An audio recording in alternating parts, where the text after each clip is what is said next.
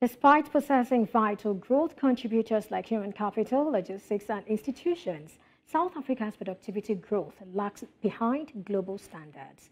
Traditional productivity measures often overlook factors crucial for sustainable development, such as environmental impact and innovation.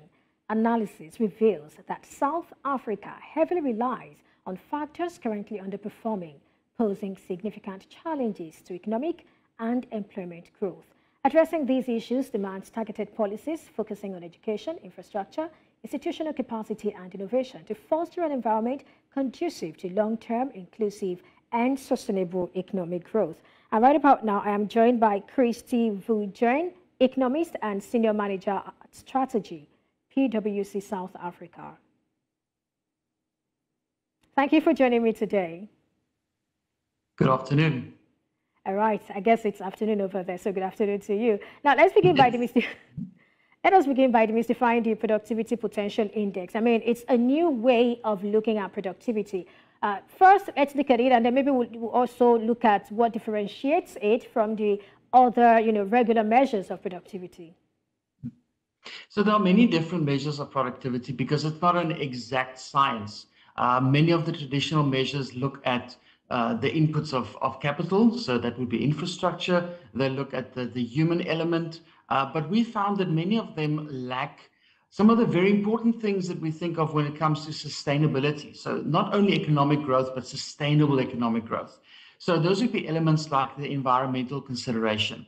We need to understand how we grow and how we create productivity, but also not having an adverse effect on the environment. So our productivity index is one that's building upon our understanding of productivity, but making very much sure that we are also thinking about sustainability. We don't just want productivity, we need it to be sustainable over the long term. I like what you said about sustainability and the environment. Help us, balance that particular or that aspect of this conversation. How do we, infuse this into productivity? Well, that's part of the challenges that we have at the moment when it comes to sustainability and, for example, climate change. We know that companies need to adapt. They cannot just focus on profits. They need to focus on people. They need to focus on the environment.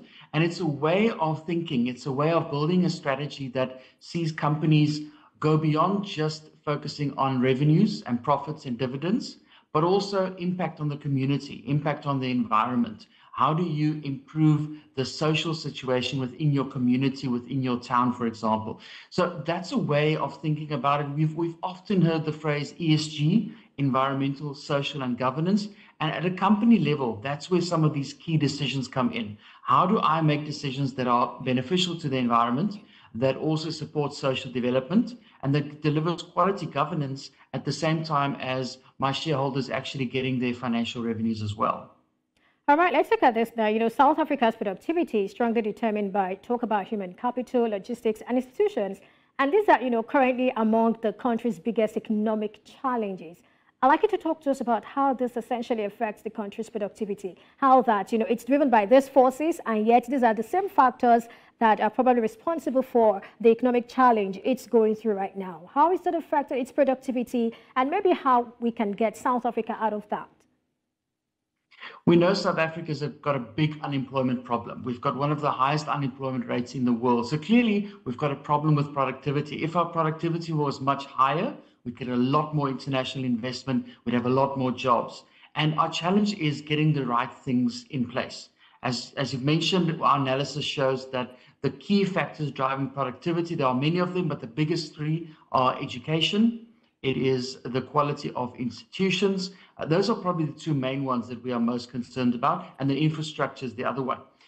In South Africa at the moment, we've got challenges with education, long-standing challenges where we spend relatively a lot of money on education if you look at the size of the economy, but the outcomes are not great. The skill of the people leaving school, it's not as desirable. If we think of infrastructure, especially in some of our big cities, we've got infrastructure failures that are resulting in some of the roads not being usable, days on end where people don't have water, and we all know this electricity situation as well. So those are some of the big features that we are dependent on for productivity, but also at the same time, as a country, we are not doing very well at that at the moment. And we can see that in our economic growth rate, which is very low at this stage.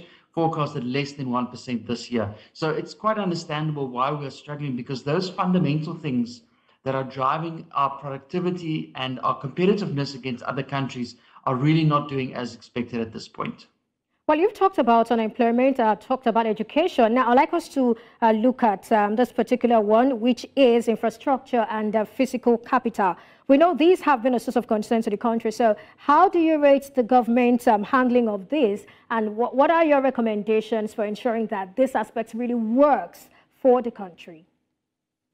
Well, I think we all can understand why infrastructure is important. It's the roads that we drive on, it's the electricity the lights we put on. It's all of those elements that make businesses more efficient, more profitable. They can create more jobs. So infrastructure is fundamental to most government spending goals. If you look across the world, most governments will have a big focus on infrastructure spending.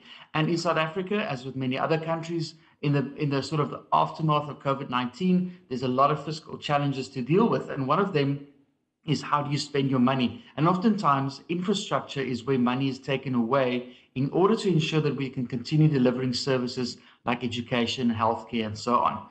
For us, the solution to South Africa's infrastructure challenges, there are quite a few things we need to look at, but one of them is public-private cooperation.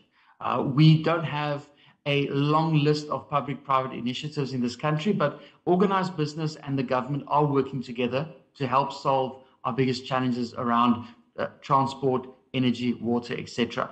And what we are proposing is a collaboration model, very similar to many other public-private partnership initiatives, where government and the public sector enter on an equal footing, and there's governance structures that ensure that the money is spent well, that the results are actually achieved.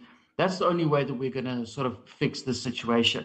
We work private sector, government sector, and other elements working together to get to our infrastructure goals and other public service delivery goals as well. All right, let's end this with this. Your report identified corruption as a major factor, in this reality. What has, or what do you think the South African government can actually do to reverse this trend?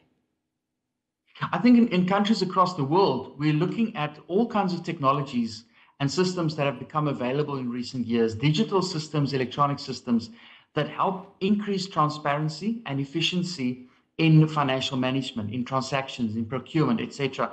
These sort of e-government systems, as they are known, they increase transparency, and that reduces the risk for corruption. But at the same time, we must think about the human element as well. It is about a culture of transparency. It's about a culture of compliance. So alongside physical systems, hardware and software, you need that human element as well. Everything combined is what you need to reduce the opportunity for corruption and, in effect, then the ability to control it. All right, thank you so much, Christie Viljoen, Economist and Senior Manager Strategy, PwC South Africa. Thank you for coming on the show today. Thank you.